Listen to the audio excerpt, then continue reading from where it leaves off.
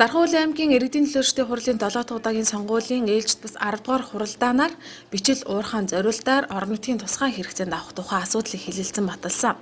Энэ дагуу орон нутгийн тусгай хэрэгцээнд 5 жилийн хугацаатаар авах тогтоолыг баталж, тусгай хэрэгцээнд авсан газрыг зориултын дагуу ашиглуулах, ашиглалтын явцад хяналт тавьж, тогтоолын хэрэгжилтийг жил бүр аймгийн иргэдийн төлөөлөлтийн хурлын хуралдаанд танилцуулж ажиллахыг холбогдох албаныханд үүрэг болгосон мөлий.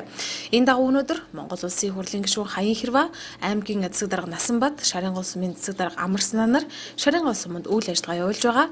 Бурхантын хүндий Шарын гол бичил уурхаан төрөмс байгууллагын үйл ажиллагаатай газар дээр нь танилцсан юм а. Эндээс би юу ажиг гэхээр бол ерөн зүгээр энэ монголчууд бид нар энэ ажил эрхлэх гэж байгаа хүмүүсийнхээ хууль эрх зүйн орчныг л хангаж өгөх ёстой юм байна. Ажил эрхлэх гэсэн хүн бүхэнд тэр боломжийг олгох ёстой юм байна. Тэгвэл мэдээж төрийн хатуу хуулийн дор. Зүгээр өнөөдөр ингээд би эднэртээ юу захив гэхээр эрүүл ахуй аюулгүй байдлынхаа талаар анхаараарай гэдгийг би үнэхээр захилаа. Энд чи бас тийм амар хөдөлмөр биш шүү дээ. Тийм учраас эрүүл ахуйгаа их сайн бодоорой. За дараачийн 2 дахь загсан зүйл нь бол дараагийн нөхөн сэргээлт байгаль орчны хамгаалах чиглэлээр та нар анхаарч ажиллаарай.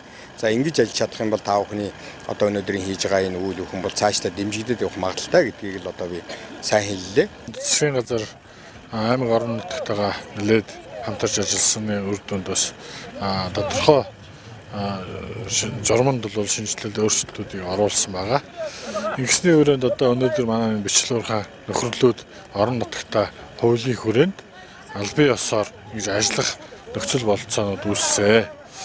За бид бичлэг уурхаан нөхөрлөлүүдэд ажиллахдаа бол бүртгэгдсэн болоод бүртгэгдээгүй нөхөрлөл гэсэн хоёр янзаар бол ажиллаулж байгаа. Энэ дээр одоо засгийн газрын 151-р тогтоолд тусгасан журманд тусгасан бас нөгөө техник тоног төхөөрөмж ашиглах боломжгүй ийм иргэдээ бол бүртгэгдээгүй нөхөрлөлд хамруулад ингээд гар аргаар ингээд олборлох нөхцөлийг бид үүсгэсэн байгаа. За орон нутгатаа бол цэцгмаа ахлагчтай буянтын хөндий төрийн бус байгууллагатай хамтраад өнөөдрийн байдлаар 500 орчим иргэнийг бол одоо ажлын байраар хангаад бичлэг уурхаан нөхөрлөлийн зохион байгуулалтанд ороод ингэж ажиллаж байна. Тус төрийн бус байгууллагт өнөөдрийн байдлаар Дархан сумын 120, Хонгор сумын 20, 350 гаруй Шарын гол сумын иргэд нийтдээ 70 бригадын 500 орчим иргэн ажлын байраар хангагдаж өөрсдийн гэсэн орлоготой болж байгаадаа баяртай байсан юм а. Ер нь бол Шарын гол сумын хэмжээнд ажилгүй яг хөдөлмөрийн насны ажилгүй 380 гаруй гишүүдийг одоо ажлын байраар хангацсан. Нийтдээ манайд байдлаар 500-аад хүн ажлын байраар хангагдаад үйл ажиллагаагаа явуулж байна. Бид эхний ээлжинд яг зүгээр шин сэргийлэх юм болоод алдаатай оноотой юм байхгүй л яг. Гэхдээ алдахгүй төлөө хамтын хүчээр ямар ч байсан ажиллаа эхлүүлээд өнөөдөр сар болж байна да. Одоо яг л одоо албан ёсоор ашигт малтуулын газраас дүгнэлт гарсан талбай дээр сумынхаа засаг даргатай гэрээ хийгээд дээр нь сумынхаа иргэдийн хурлаар батлуулсан нийгмийн хариуцлагын гэрээг мөн одоо миний би өөрөө санаачлан хийж тэрийг батлуулаад засаг даргатай гэрээ хийж ингэж орон нутгатайгаа хамтарч ажиллаж байна. Одоо сарын хугацаанд бол бид нар тодорхой хэмжээний олборсон алтаа Монгол банкнд тушаадаг болчихлоо.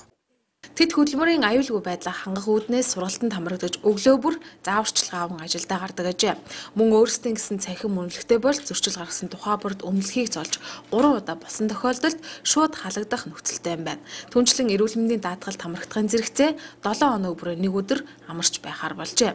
24 цагийн харуултаа бөгөөд өглөөний 7 цагаас ажилдаа гарч оройн 20 цагт амардаг байна. Тус төрөмс байгууллагын үйл ажиллагаатай танилцсан удирдлагууд хөдөлмөрийн аюулгүй байдлаас хангахын зэрэгцээ нөхөн сэргээлтийг иж бүрэн хийхийг дахин санууллаа.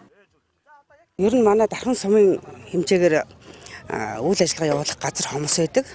Тэгээд урд нь энэ буянтын үедээ Шарын гол төрийн бус байгууллага буянт хэмээх газарт ажиллаж байхад нь манай Дархан аймгийн гишүүд ирж ажилладаг байсан. Одоо мөн л сая чинь манайх 125 гишүү орж ажиллаж байна. Байхад бол үл ойлгоцол маш их гардаг байсан. Би энийг одоо тэрнтэй нийлээд ажиллавал тэр илүү явах болов одоо тэрнтэй битгий нийлээрээ ч гэх юм уу хүмүүс ингээд хоорондоо биеийнхээ хийж байгаа ажлыг маш их үүсгдэг байсан байхгүй юу.